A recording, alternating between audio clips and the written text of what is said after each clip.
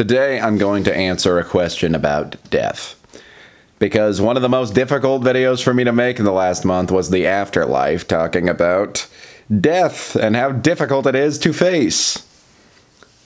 And so I feel like it's another sort of like the obstacle is the way kind of thing. Rip off the bandage if I can talk about something that makes me uncomfortable more than, I'll be able to handle the next difficult topic. Today's question is,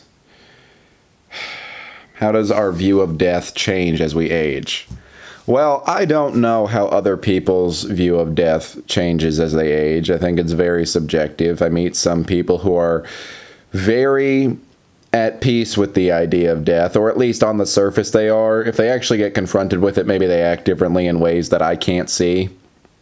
Or maybe they're in denial, I don't know. But I think that there are people who can handle talking about death, and then there are some people who just out of respect of their sensitivity, I'm not going to talk about death around them very much.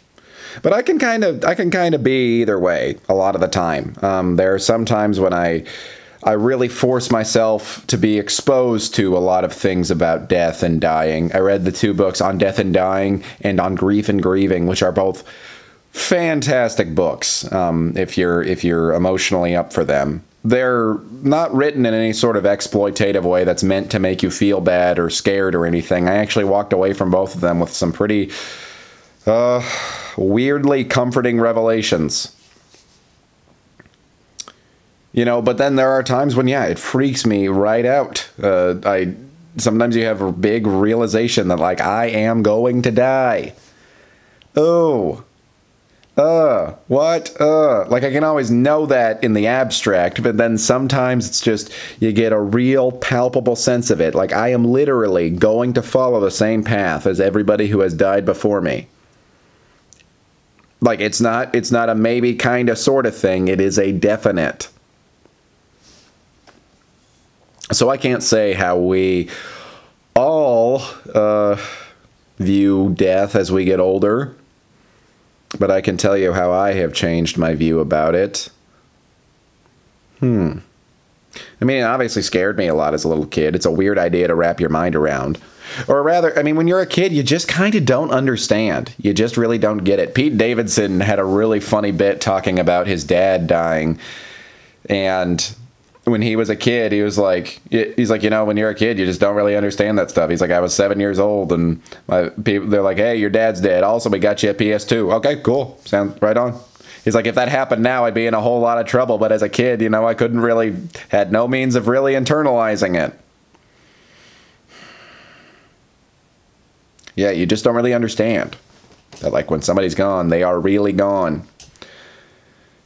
I've become more mature to it, I guess. I didn't have a really severe close family loss until I was 18 years old when my grandma died.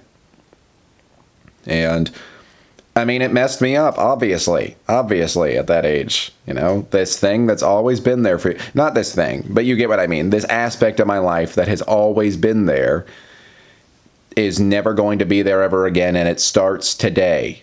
Get used to it today, my friend. So hard to wrap your mind around. And then my grandpa died not too long after that.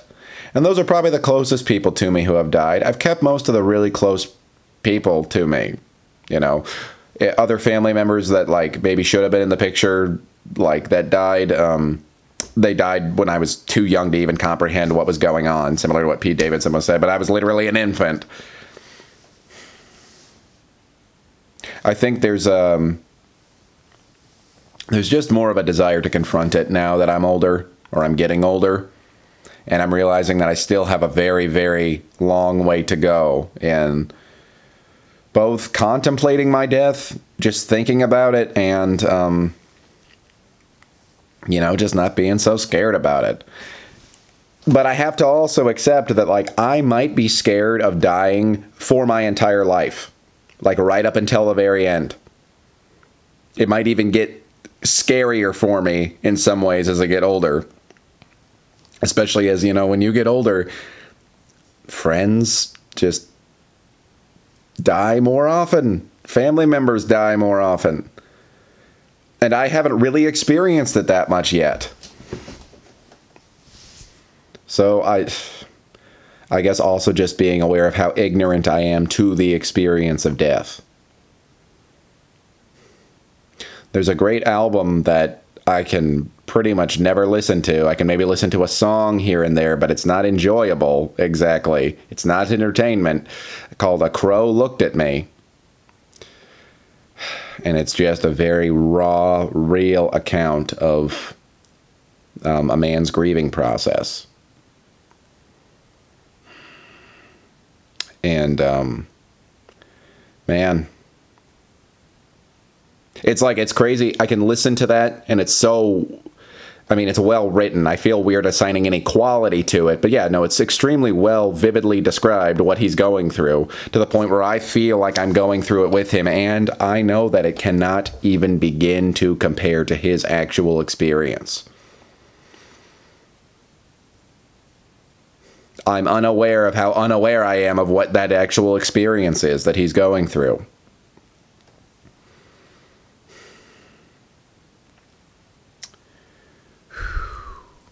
Like a lot of things, I think I've just become more aware of how little I know with regards to death.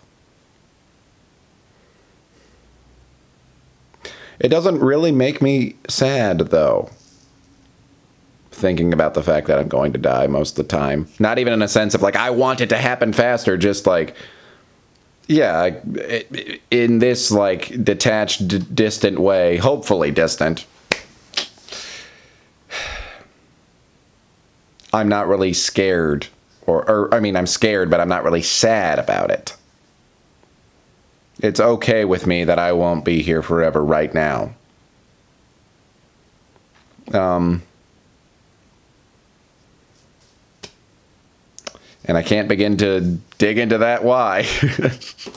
Man, this is a complicated one. I'm definitely going to have to answer more questions about death, but I won't do it. I won't do a whole month of just the same topic. You know, I feel like this is a good one to leave a couple questions in between each time I'm going to answer a question about death. So, next question is, what's my favorite flavor of Laffy Taffy? Anything but banana.